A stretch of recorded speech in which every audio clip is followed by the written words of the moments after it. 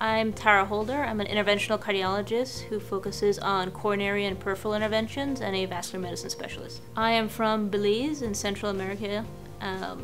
I went to Yale for my medical degree.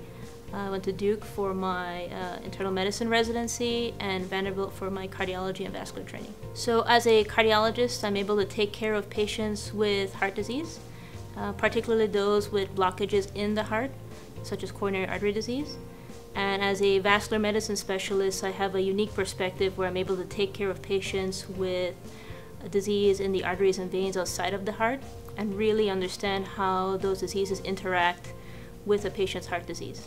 I grew up in a country outside of the United States, and there's a pretty high prevalence of diabetes, and because of that, there's actually a high prevalence of amputation. So cardiology with a focus in vascular disease seemed like the right specialty for me. I think it's important to take the time to explain to patients and families exactly what their current disease process is and the trajectory of that disease process. Particularly in those with peripheral disease, I think there's a lot of misinformation out there, and patients are just scared.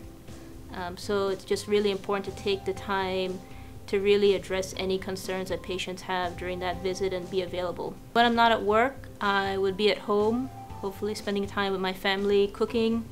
Outside of that, I am an avid soccer player and a Latin ballroom dancer, so I'm hoping to pick up these in Greenville. To schedule an appointment with me, please use the contact information on my profile page.